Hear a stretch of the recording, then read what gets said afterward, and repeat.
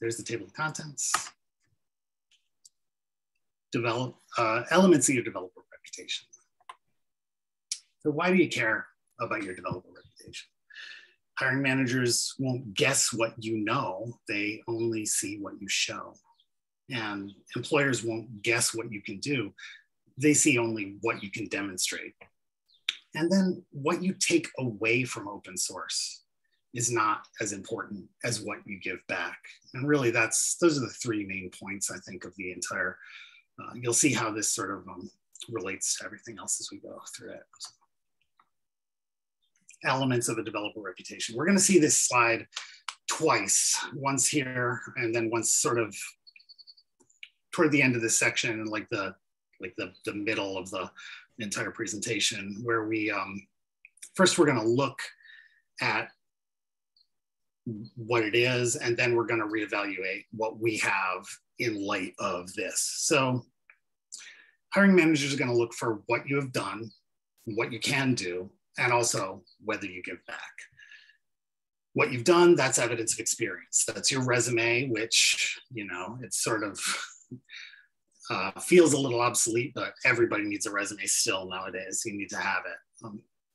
Your LinkedIn profile in some ways has replaced your resume as the main thing that people look at. If you use your LinkedIn profile intelligently, then you can definitely get a lot of mileage out of it, even more so than a well-crafted resume, because it gives you the opportunity to link directly to your previous employers who presumably also have a presence on LinkedIn. And then if a hiring manager is looking at that, they can click through that. They can see the website that you worked on. They can see who else works at the company. They can see the person that was your manager, and they can write to them directly for a reference. They don't need to ask you for a reference.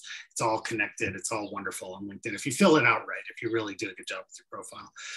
Then portfolio websites. I'm always a big fan of people setting up portfolio websites. And it doesn't necessarily need to be, you know, if you're going for a Drupal job, you don't need to have a Drupal website. If it's a WordPress job, you don't need to have a WordPress website. If you're going for a Laravel job or a Symfony job or a Spring Boot MVC job, you don't necessarily need to use the same platform for your website. But it does help to have something online that shows that you know how to publish something online and that functions as a portfolio of work that you've done up to this point. Now, if you've got project links, really are kind of, we'll get into more detail later. I guess I'll just read the table of contents. But basically, if you've got things that are live now that you built, you should link to them directly. If they are live, but they're not on the public internet, sometimes you make a site and it's only behind a VPN on a private corporate screenshot of it and include that with a description of what you did. Or if it used to be online and it's not online anymore, then hopefully you've gone to archive.org while it was live and you've got a snapshot of it, or someone else has if you didn't try to do it. So all those things are evidence of your experience. Then you got evidence of skills, code samples and public repos. There's the usual suspects, GitHub, GitLab, and Bitbucket, which I always mention, and also git.drupalcode.org, which is Drupal specific, and you get the opportunity to log into that with your Drupal.org account if you make one of those. If you don't have code samples that are full, you know, you can just have snippets that are just little pieces of code that kind of do something interesting, but they don't really stand alone as like an app or a site. And very often you see these in these code playgrounds like CodePen, JS Fiddle, JS Bin, CSS Deck, Code Sandbox, Glitch. All of these are active links. If you, I'll just mouse over it, but they're all active links. And if you download, I'll make sure I upload a PDF of the slides, and also we can link to the slides on the beautiful AI platform. So all of these are worth taking a look at. I'm not going to get too in depth about any of them.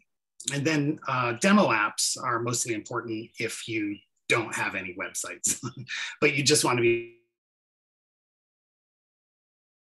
something that that shows you can code something and that it looks good and it functions. That's very helpful for people when you're looking to get your first job and you don't have any professional work that is in your portfolio yet. Those are all evidence of your skills. And then there's the community contribution. If you've contributed, if you have released software that other people are using, open source software projects like Composer or NPM packages, Drupal modules, WordPress plugins, all these things, hiring managers love this. They can download the code and see if it runs. They can look at the source code online because it's open source. They can really evaluate whether you code to the standards and follow the best practices, and your code is secure and it's well commented, and it's, you know, the type of code that they're looking for someone to be able to make. Or you could contribute sometimes to open source in less substantial ways, rather than having an entire project that you maintain. Maybe you've just contributed patches to other people's projects, or you haven't written patches, but you've contributed bug reports. You show, oh, this broke and I have a good idea why, maybe someone else can write a patch. And in the Drupal world, those are called issue queues on the project page at Drupal.org.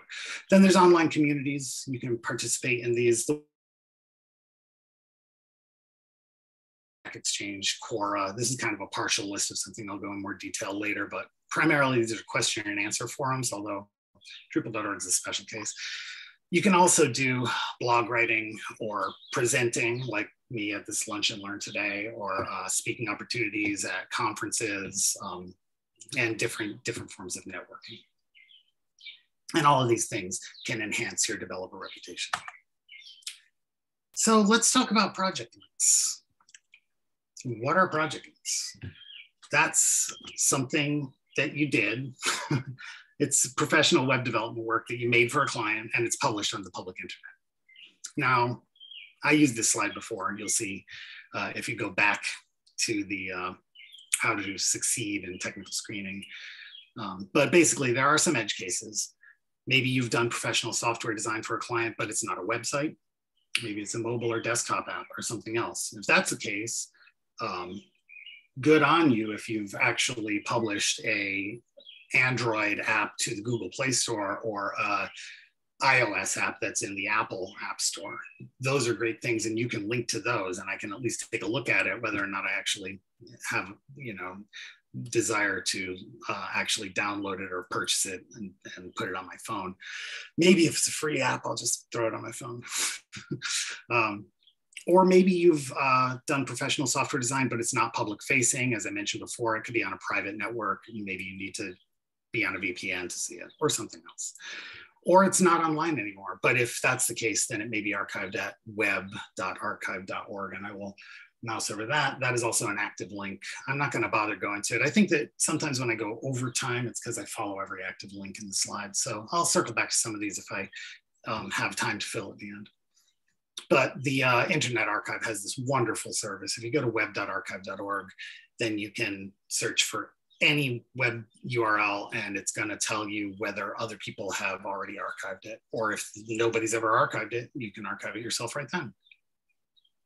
Then there's other edge cases where it's like, I haven't done any professional work yet. I know how to code, but I just haven't had clients, you know, but maybe I've built my own website for my blog, my band, or some other project, or I've built a bunch of demo apps in a coding boot camp.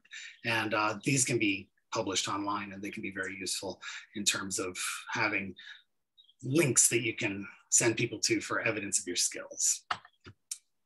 So evaluating project links, you should be prepared to do this yourself before you send it out, because reviewers may use some of the following techniques. They may view the link in different browsers, or they may view it on phone or tablet to test for responsive design.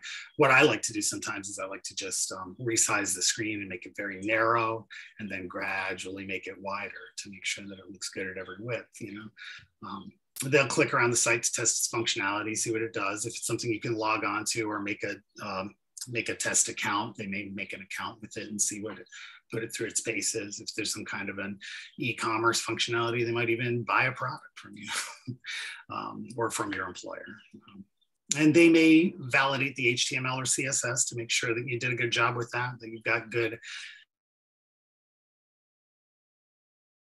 and they may use browser plugins. We've got a lot of these, which are kind of like a little magic magnifying glass. You can kind of look under the skin of the site and see what tech stack is used, or at least make a educated guess as to what the tech stack is. It's not always, it's certainly not always right. And they may also test accessibility. Sorry, I had focused on the wrong thing when I clicked. They may also test accessibility for WCAG, for 508 compliance, and color contrast, navigability with text-to-speech, JAWS or NVDA, VoiceOver on the Mac, Orca on Linux, if anybody uses that. So all of these things are definitely things that you want to test yourself before you send it out, especially if you know that the job description is going to require any of this stuff. If it requires responsive design, if it requires accessibility, you want to make extra effort to test those things before you link to it and send it out for your potential future employers to evaluate. Now let's take a look at your code samples. Let's boost your code samples. What is a code sample? Now, hiring managers don't expect you to share secret stuff. This is a common misconception. People will come to us and they'll say, I can't share a code sample. All of my code is proprietary. And I can say, we get that. We don't want you to share any of that stuff. And if you did share it, we would send it back because we can't show it to our clients. They don't want to see something that you're not supposed to share. That is actually a red flag. They won't hire you. But that is why they do expect you to provide public code samples that are released under an open source license, such as the GNU GPL or the MIT license, BSD license, Apache license, there's a million of them, or just in the public domain. Maybe you didn't even bother to put a license file in the repo. Do's: write your own original code, implement custom business logic, which is like your code has to do something.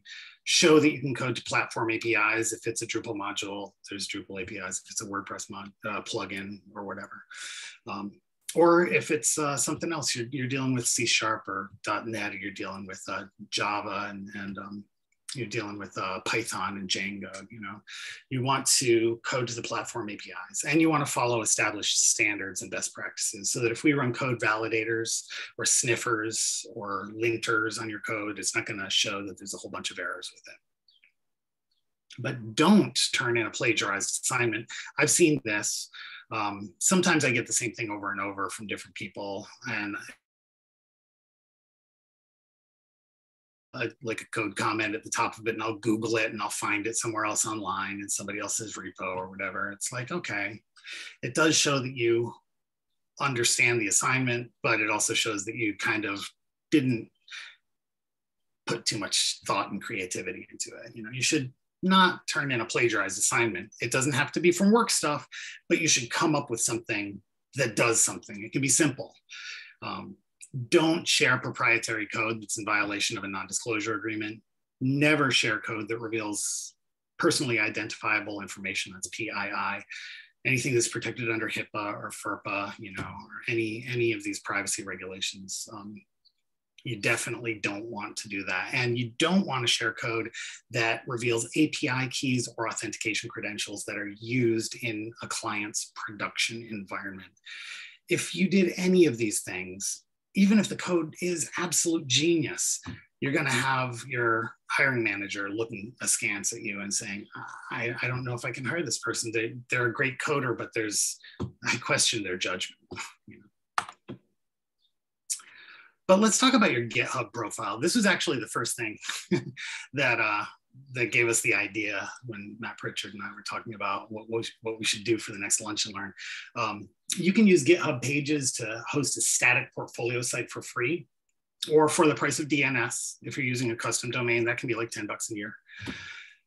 Do create a stunning GitHub profile README. And I feel like I'm just gonna do it. Let's see if I can open that in a new window. This is an article about how to create a GitHub profile README, and it's got a video and everything. totally great. But these things are awesome. They're new as of 2020.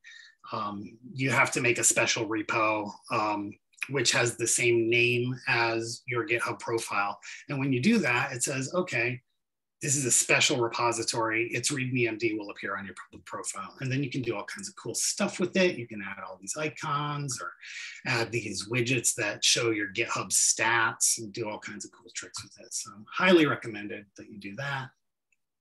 Just gonna close that. And if you do, this is another great suggestion. I did this for a little while. Just make your New Year's resolution or whatever to commit at least one line of code to GitHub. It really doesn't have to be a high impact thing, but as long as you do a little bit every day. And then of course, when you're working on something, you might be doing 50 lines of code or 100 lines of code or 500 lines of code that day or whatever. If you do it every day for a year, then your profile contribution graph will look amazing. Now I did it for a year. It wasn't from January to January. So if I show you this, you'll see where it tapers off, but this is going to be my skyline. You guys can see this. That is my profile contribution graph from 2020. And you can grab this thing and you can move it around. It's like a virtual reality thing, you know. And each of these corresponds to a day of the week and, you know, the 52 weeks of the year. And you can see some days I did a lot more work than others. It looks like a cool cityscape with all these skyscrapers in it, and I love it. But that's not, I feel like I didn't, probably should have used, here we go, is this their back button? There we go. It opened it in a new tab, so. There we go. And also contribute to other open source projects on GitHub. That's for free. That's just like you get Flare. If you've seen Office Space, you know you have to wear your pieces of Flare. But you'll get these cool logos and icons and stuff in your GitHub profile that show other organizations that you've contributed to their software. And that's great. Don't do this. Don't publish a lot of unfinished projects that don't do anything. Then when the hiring manager gets there, they're going to be like, oh, you've got 350 GitHub repos, but none of them are relevant to the job. And I don't have the time of day to go clicking through them and figure out which one I'm supposed to be looking at. At least if you've got 350 unfinished things, then at least just pin a couple of good ones, you know, in your top 6 there so that I know what to look at, or tell me like a direct link to a specific repo that I should be looking at. Oh, that is your Laravel, you know, or that is your Symfony or whatever it is. You know. That goes a long way. And don't publish projects without a pretty good idea. It's okay. It's going to be like, oh man, this is like NPM or Yarn or something. I'm going to try and spin it up. Oh, it's throwing errors. It's the wrong version of this. It's old, it's obsolete. It's not going to start. I don't know what to do. It's great to have all of your project dependencies bundled if you can with Docker so that you've actually pinned the version of everything using something like Lando or DDEV or Doxel, or just using Docker Compose. I highly recommend that you do that with your Git repos. But if you don't do that, then at least do me the favor of publishing a README that says how to start, how to build it and start it, and what the dependencies are. If it depends on some weird version of Ruby that's an old version and I'm going to need to try and figure that out, let me know. You know, don't leave it to me to figure it out. I'm not going to spend more than a half an hour trying to get your program to run. And if it doesn't run, I'm not going to consider it a very useful, you know, I may be able to eyeball it, but it's not the same as something that I can actually build and run that works and does something cool. Let's talk about your portfolio site. Let's boost your portfolio site.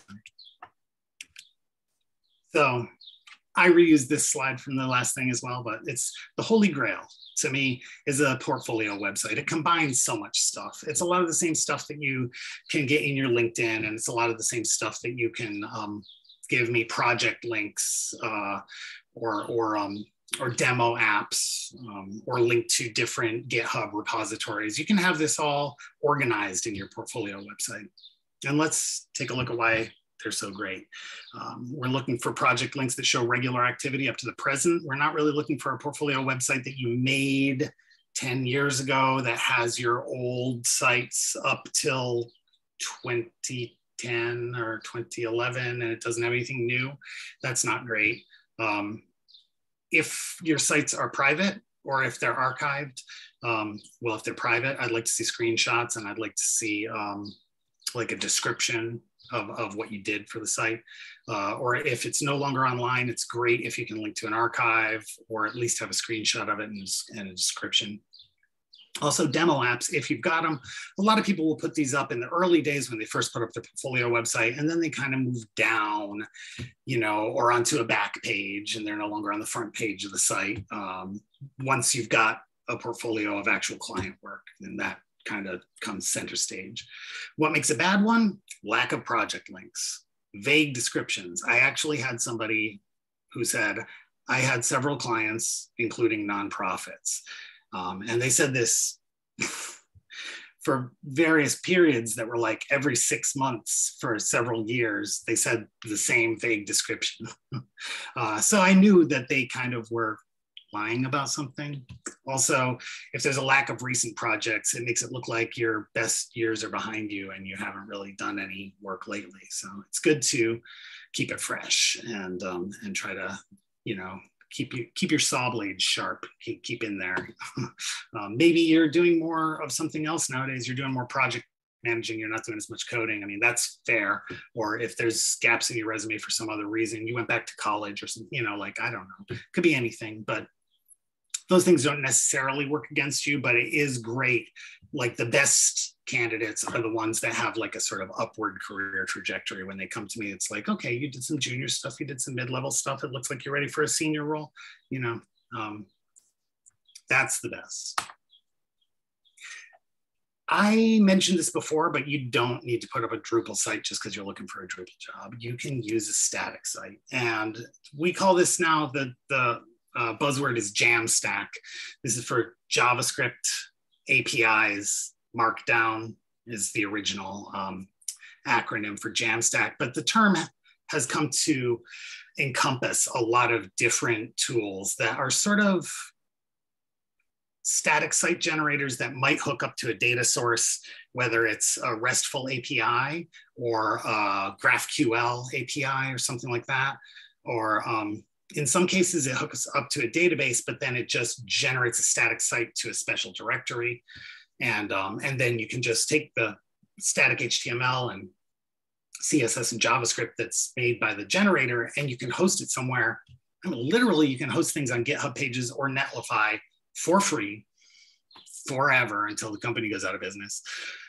The only caveat with Netlify and GitHub Pages is that if you want it to be at your domain, like my site is at hotwebmatter.com, then if you want it to be at your domain, then you have to pay for domain registration. And I'm not sure if GitHub offers DNS, but Netlify does.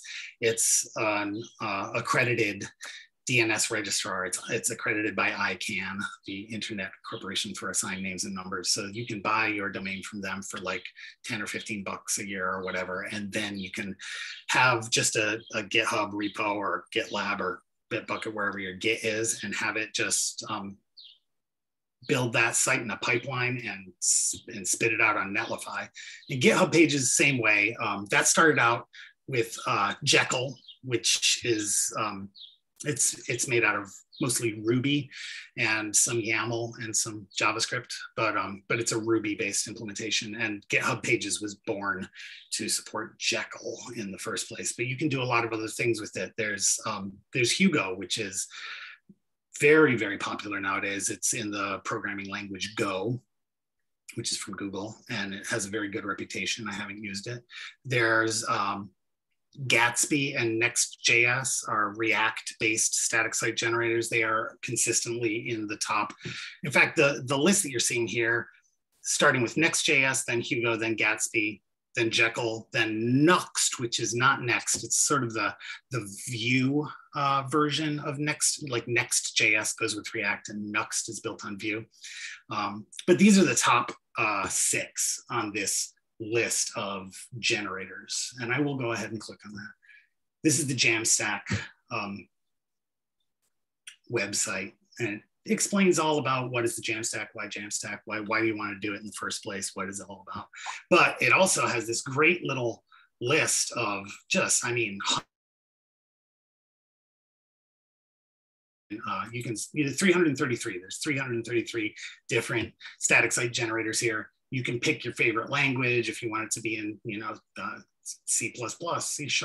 You know, if you code in F#, I have not. All of these things are in here, and there's static site generators built in. Look, Perl is still around. Awesome. I used to do Perl back in the 90s. So this is worth taking a look at, and there is a link to it in the presentation. I'm going to exit full screen so I can close the tab, and then I'm going to go back into full screen. Highly recommended that you use one of these static site generators to make a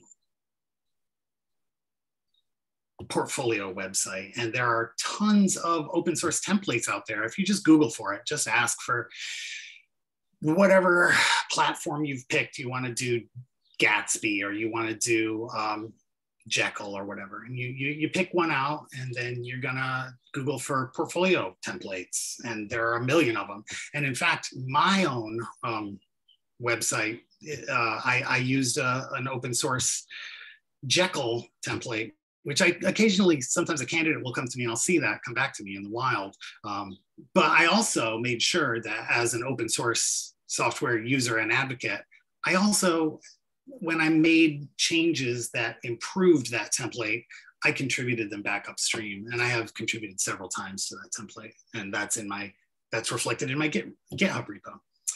So enough about static sites. Let's talk about your public profiles. I think this is the real meat of the thing: auditing your public profiles. So what's a public profile? These are your profiles on various social platforms. They're published on the public internet. They should link back to your portfolio site or contain project links.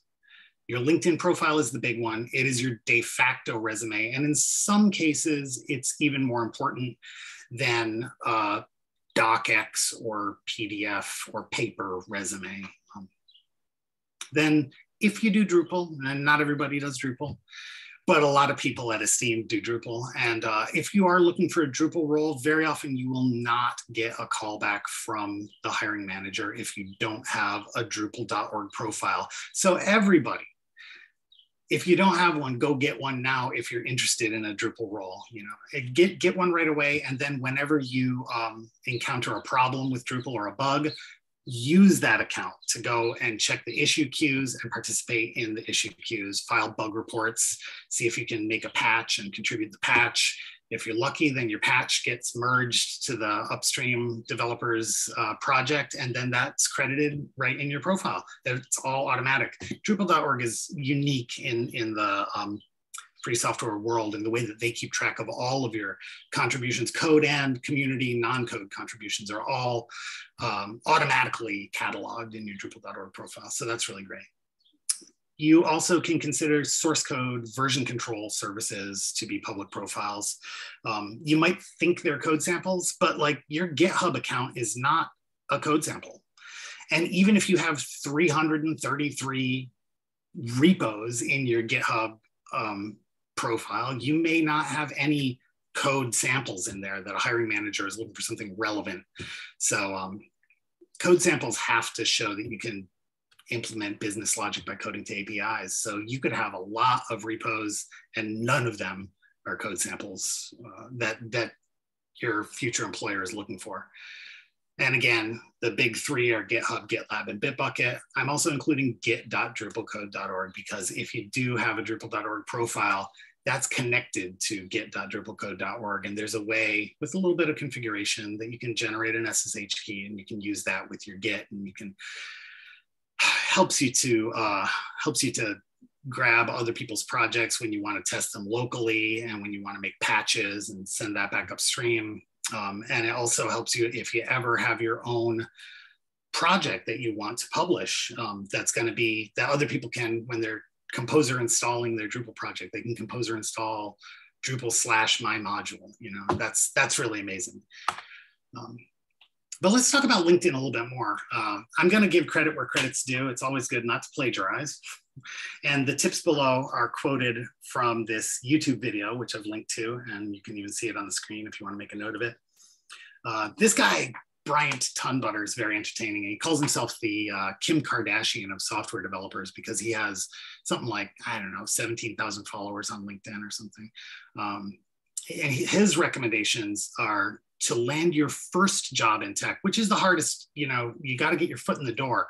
Once you have experience, you'll get hired. But before you have experience, and they'll be like, oh, it's an entry-level role, requires 3 years experience. Why? You know, and I have great candidates lined up. Oh, they went to coding boot camps. No, we don't want to interview them. They don't have enough experience yet to be a junior dev. I just don't get it. But his advice is golden. He says, get to 500 plus connections. I'm not even there yet. I'm a little shy of that. He says, connect with technical recruiters, including Bianca and Rachel from Esteemed. And then you can, in your profile, you set the green open to work badge. That lets everybody know that you're looking, and make your headlines are going to goose up your engagement on LinkedIn.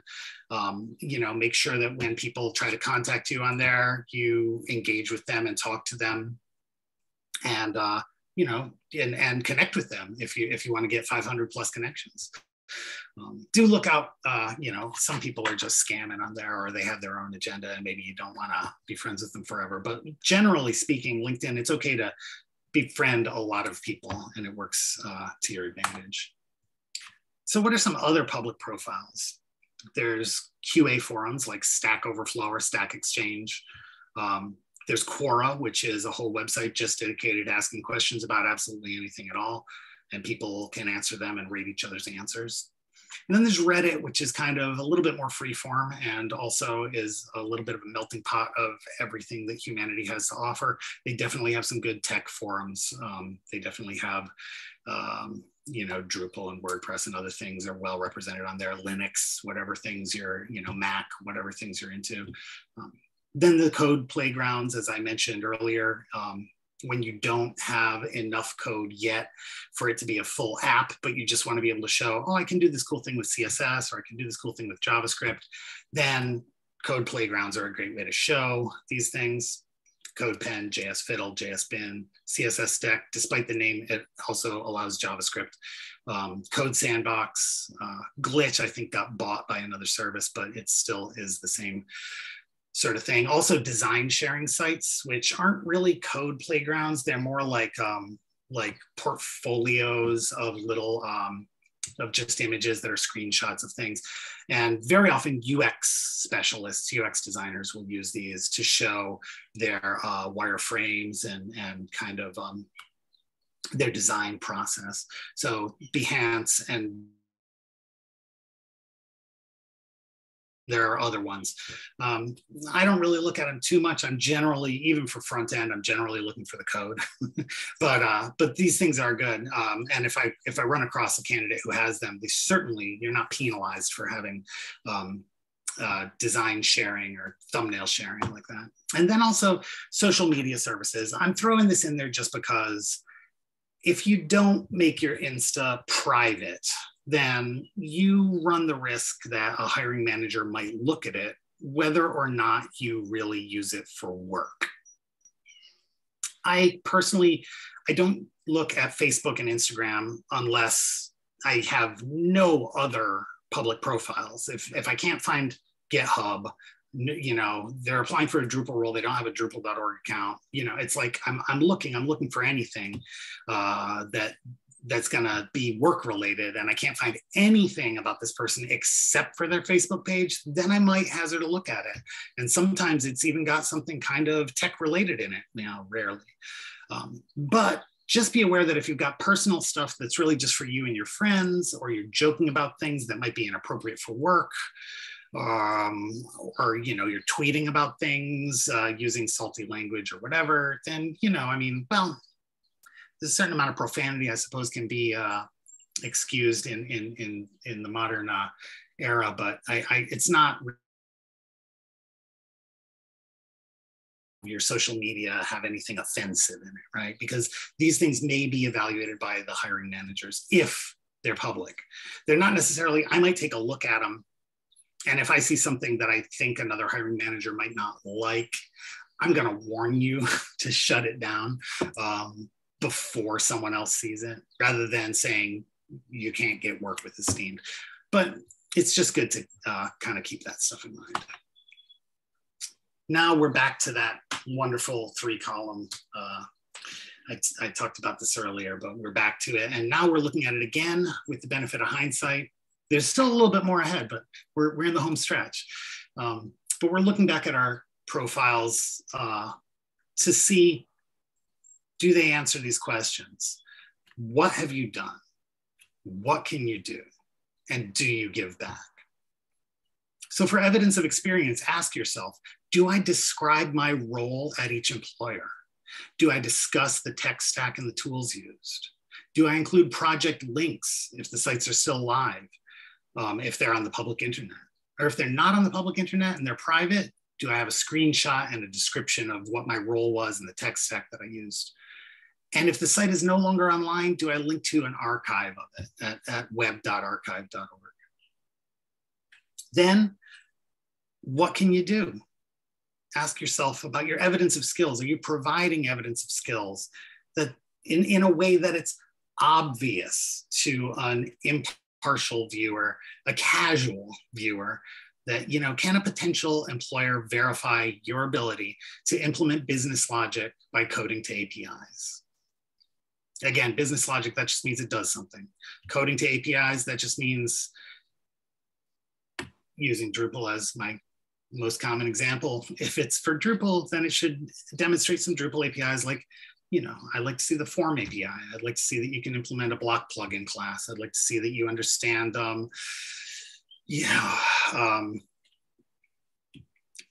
like class-based, dependency injection and all of the things that you're going to expect. Routing or route controllers or service classes, things like this. And I want to be able to see that you know the APIs and that you can code to them. Does your public code adhere to standards and follow best practices? This includes, like, is it secure? Does it sanitize inputs? It also just includes things like, are things indented properly? You can just run a linter on it. You can just have that. You can set up your IDE, whether it's, whether you're using PHP Storm or VS Code, or whether you're just using something like VI, you can set it up. So, Vim certainly can be set up to automatically indent stuff for you. Or if you don't do that, you can lint it before, you can make a Git hook so that you lint it before you commit it and make sure that it's all clean code. Do your code repos have a readme.md file that explains how to build the project? So frustrating when they don't. And then you're looking at a half-broken project and it just doesn't work, And do your code repos link to functioning demo apps in production online? And then ask yourself whether you give back. Have you made public contributions to open source code? Have you opened issue queues or filed bug reports? Have you written documentation, blog posts, tutorials, videos? All these things are very, very valuable to establish you as not only to show your expertise and your skills, but also to sort of establish you as a thought leader, somebody who's, the tech is changing all the time. A new version of whatever platform comes out and we all have to learn how it works. And when we figure it out, do we rush out to tell everyone, hey, I figured it out, here's how you do it? People that can do that are prized in digital agencies because they're the people who are the senior developers who can help to onboard junior developers and help to bring people up to speed with the new technologies. And also, do you answer questions in forums? Of course, it can be just as valuable to ask smart questions or to file bug reports, even if you don't solve the bug and contribute the patch. But even better if you're the person who files the bug report with the patch. Wow, I figured it out. Here's the solution for everybody else. I'm giving back to the community. these things are just priceless. It's the attitude and the mindset of somebody who's somebody who is grateful to the open source community for giving us the tools that we use to make so much money and to support our livelihood. So if we've got a couple of hours to give back to it, we certainly will give back to the community. Now, speaking of the community, how can we boost our developer community? I was talking a little bit about Q&A communities. Drupal.org has the project issue queues. Stack Overflow and Stack Exchange, it's all the same company, but Stack Overflow is the main one, and then Stack Exchange is like another 150 or more different channels for different specific special interests, like the Drupal Answers Stack Exchange, which is drupal.stackexchange.com or whatever. And WordPress development is wordpress.stackexchange. These things are super valuable to contribute to, and I actually encourage everybody, especially if you work for Esteemed, go ahead and make a public account with that too. That's almost as good as the Drupal.org one. And next time you got a question that you want to bring to us in our Esteemed colleagues community and you want to bring it to Slack, post it on there first.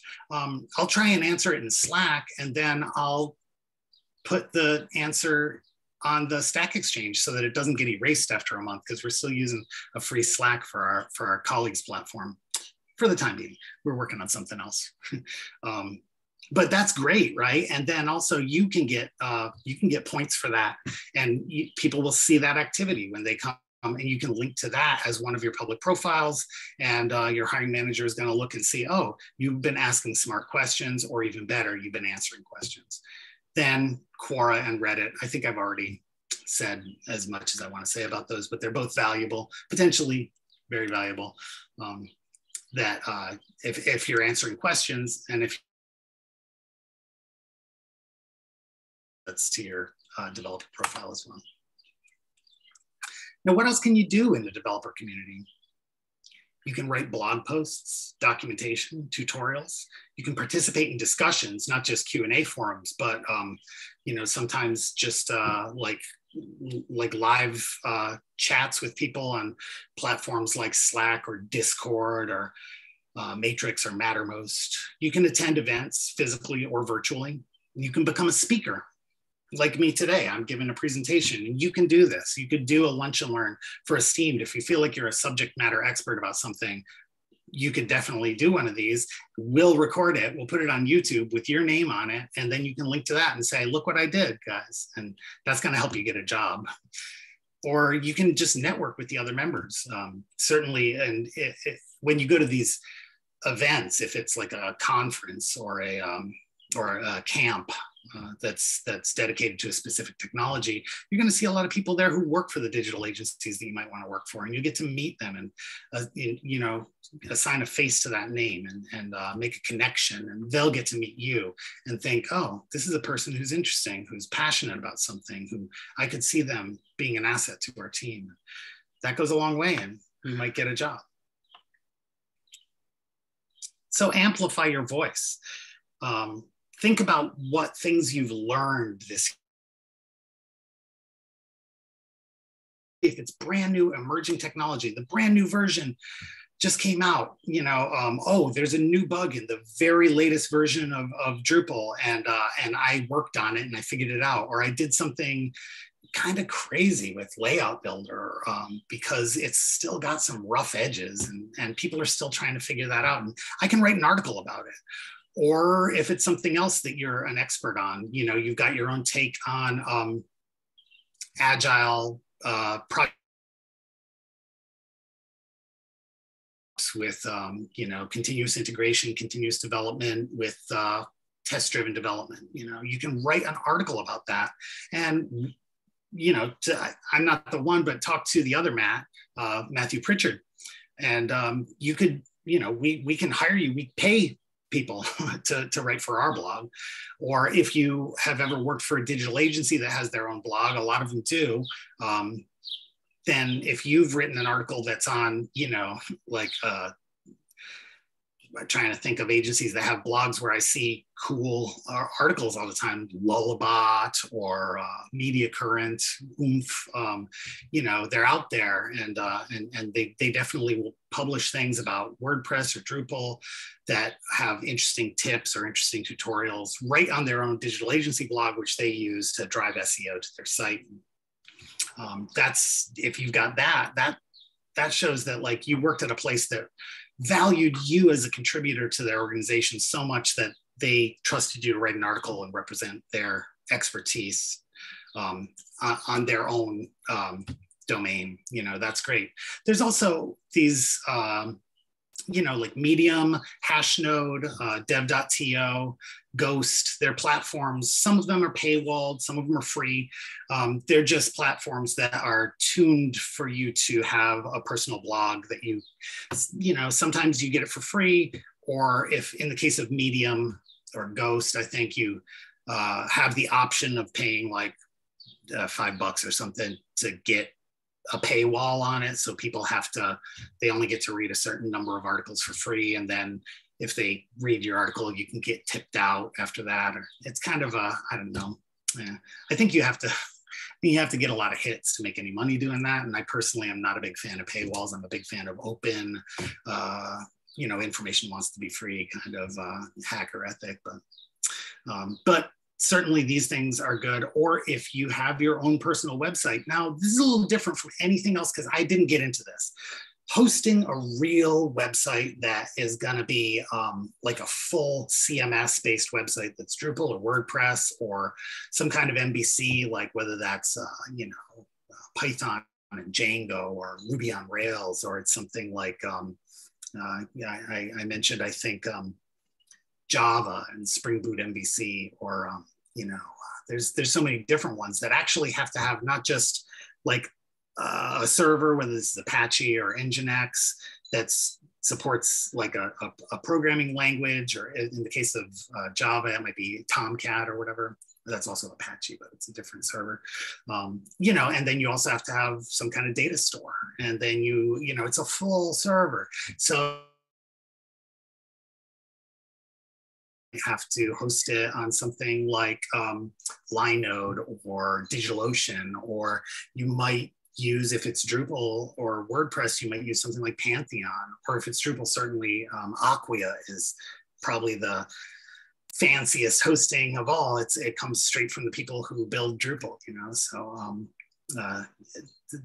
all of these things are different choices for full hosting, or you could use different like there's these shared hosting services like DreamHost or whatever, or you could get, you know, I mean, there's so many different options. I don't want to even get into it because it'll take up a whole presentation of its own. But if you do have your own personal website that's like a full stack website of your chosen tech stack that you're trying to get hired in, then certainly if you have your own blog on there and you have really smart articles about stuff, that counts in your favor. I even count it in your favor if it used to be online. It's not online anymore, and I can find it in the web archive at web.archive.org. And if I find old articles from, like, you know, you wrote something in 2005 about Drupal, I'm like, wow, they were really passionate about this all the way back then. That counts for something, as long as you also keep your skills fresh and you're staying up to date with stuff, and we can put you to work on modern things that people are building now. Or there's speaking opportunities, you know, the esteemed Lunch and Learn. Again, I'm not the person to talk to, but Matt Pritchard can book you an opportunity to do exactly what I'm doing today, a slideshow and a lecture, and be the subject matter expert and talk to people about that. There's tons of tech conferences and camps, depending on what your niche is. And you can attend these things remotely, which I have done ever since the onset of the pandemic back in 2019. I've started going to so many remote events, you know, and I find that I do more traveling now than I ever did. The country, and sometimes even, I don't think I really have gone to anything overseas yet, but I'll consider that. So that pretty much wraps it up. Any questions? How's your developer reputation? Has anybody got a question for me? I'm going to try to bring your, let me see if I can bring the questions to the front and look at the Zoom thing.